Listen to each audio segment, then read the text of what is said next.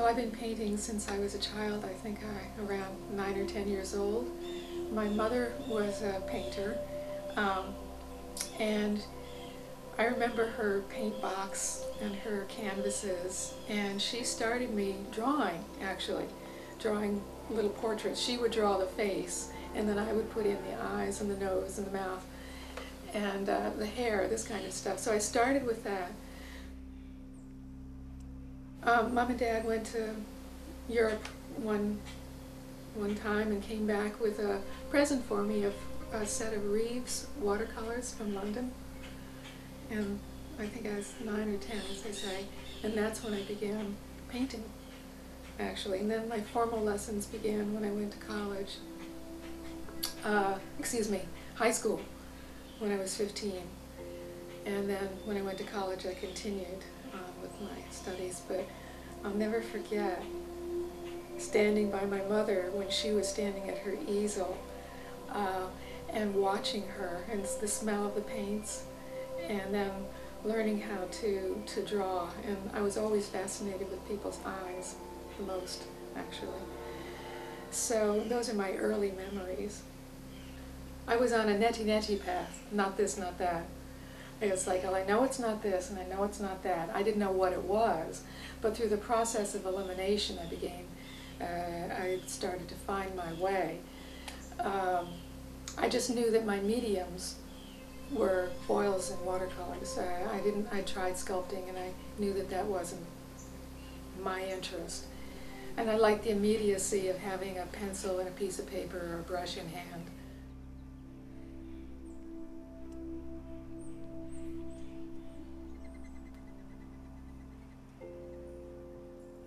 I began to feel that I couldn't find the kind of art that I wanted, not in college, and that I was going to have to go it alone.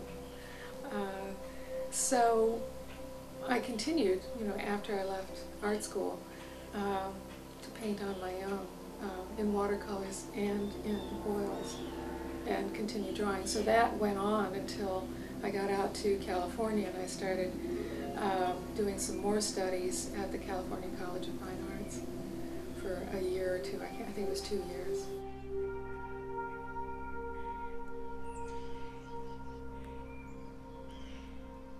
I was beginning to feel like I was passing through a portal, really looking through doorways. So I was thinking about this concept of moving from one perception into another, and the portals that are representative of that. And this theme of doorways comes up a lot for me. I see of moving or emerging from one space into another, emerging from deeper places up out into a more open space. And this is when I began spontaneously just painting in red and black. And at that time I really was wanting to limit my palette so that I could more clearly comprehend form and movement in the painting. This particular painting is from the same red and black series of 1997, when I was just beginning to explore this whole concept of limited palette.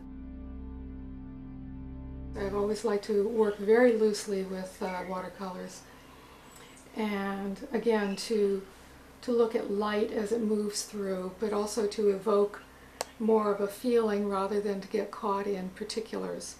And this is actually from my land in Nova Scotia. It's a deep woodland swimming hole in the stream there. And there was this light that was coming down through the trees at that time, and I just thought it was like a sanctuary. This was the beginning of a whole series where I had left the brushes behind, and I was really working very directly. And again, using nature as a inspiration, but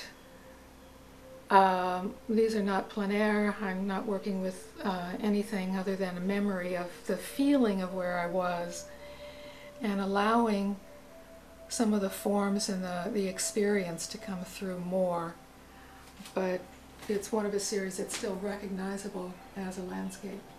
All right, this is called Light Field, and it's the last of this series that I began with the 2003 painting that we just looked at.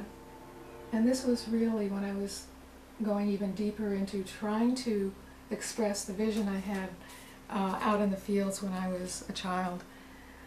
So here again I'm looking at trying to express the transparency of nature, the energy of it, and trying to use the colors that express how it impacts on me or the viewer. So there are primary colors in this, in some ways to get at that sense also of this primary reality. So this is one of a series of paintings I did from the time I was in Maui. But again, it was the expressing in larger format the fluidity of watercolors and the desire to get at the energy of what I was perceiving in the light. So it was just much more free form, moving in sense towards some abstractions. So I began to move towards natural abstractions. This painting I did in 2005. It was one of those paintings, again, where I was moving into a deep place. I didn't know what was going to happen, and I just started moving with a sense of colors and movement. I call this water dance. I was into a whole series of water paintings, actually. Alright, this is called Stone Spirit Walking. And this I did the end of 2006. And this is when I really started combining more and more the idea of watercolors and oils on the same surface, so that I could create the textures and the qualities that I needed to express the various kinds of energies that I was experiencing. At this time, this was not long after my mother's death, and I was very much open to even more of this non-material reality and allowing it to inform me in terms of speaking. When I did this painting, I was also thinking of like ancestors and the sense of my ancestral line is in stone, and it's ancient and moves forward into the future. And here in this painting I felt like I was coming across something very deep in like a jungle space that was surrounded by beauty and light, but that was solid and enduring. I began this in 2007 and I finished it in 2008. This is called The Open Field, and it's once again moving into an open field, feeling the energy of it and trying to express it for myself, but also the vision I had as a child.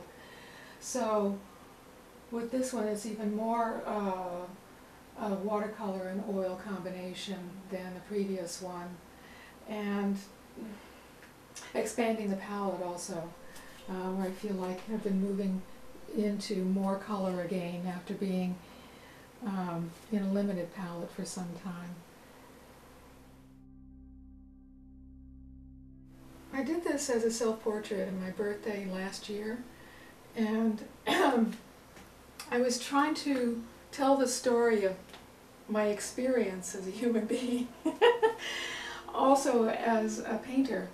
And so what started out as an island became a volcano, and then this being, which is my deeper self, that sinks down into the depths of the ocean and holds the contact with this deeper energy that I allow to flow upwards. And my experience of what it takes, for me anyway, to connect with this energy and to allow it to rise peacefully, and to give it some way of expression that feeds me or feeds other people as well. So it's a story. My ancestors are down here in the corner, and up on the top is the light or the manifest place. But the reality that 3/4 of my existence, or most people that I know, is below the surface, and but that's where I spend a lot of my time, is living below the surface. I first came to Amherst in 1976, and I was very interested in the sense of community here. I lived in the Bay Area at that time, and I started dreaming about New England when I was living in the Bay Area. And I'd come back and visit friends here, and I began to realize that I belonged in the country, I grew up in the country, and I wanted to come back to being able to be in nature more, feeling that I really belonged there. But I also didn't want to give up my sense of culture, and I felt like I found all of that here. I find community, I find open-mindedness and open willingness here. I find people who are interested in exploring new ways of living and caring about community and taking care of one another. And I felt like my healing work, just as an example, would find a root here, and it has. And the year after I moved here, I ended up teaching at the UMass, a huge program that went on for 8 years, which brought me into a greater sense of the community here. And so this is what keeps drawing me here. It's these three things, and of course the nature, which is so important to me too. And I feel that here's a place where I can share who I am with people, and in turn receive from other people. And it feels very, very balanced here.